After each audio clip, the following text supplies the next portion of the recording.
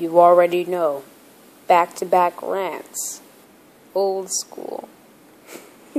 I'm kidding. If you're wondering why it's particularly light, it's because I have a filter on this camera. Let's begin. This rant is going to be about substitutes. And no, I'm not talking about how new they are to the whole thing. I'm talking about the class when a substitute comes. As soon as a substitute pops up, the whole class just goes apeshit. The whole class just goes ape crap, as if they're doing cocaine or something. The cool kids get louder. Crap, I really don't want to have a substitute and have to deal with that. And I won't lie, I'm a part of the problem, actually.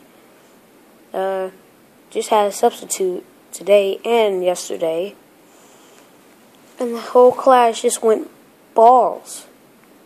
You can't keep us in control for just a day. And if that is the case, then what the heck is the point? We ought to be homeschooled or something.